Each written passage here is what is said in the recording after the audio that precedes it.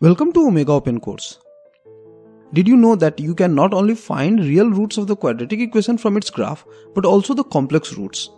Let us see how.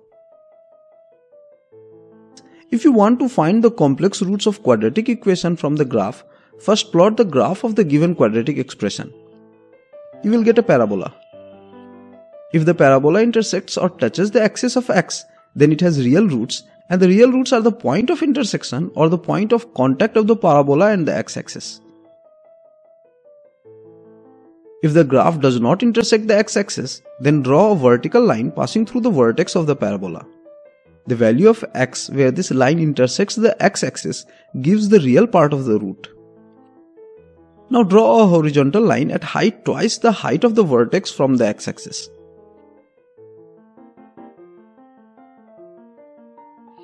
Draw vertical lines from these points of intersections to intersect x-axis.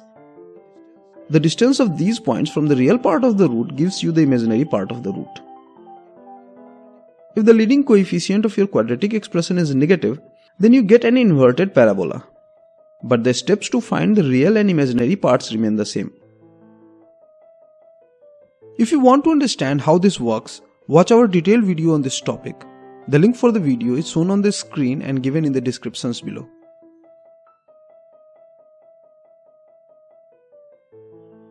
Check out the playlist shown on your screen to watch similar videos. Like and share the video and subscribe the channel. Press the bell icon to get notifications of our latest uploads. Like our Facebook page and follow us on Twitter. Thank you for watching.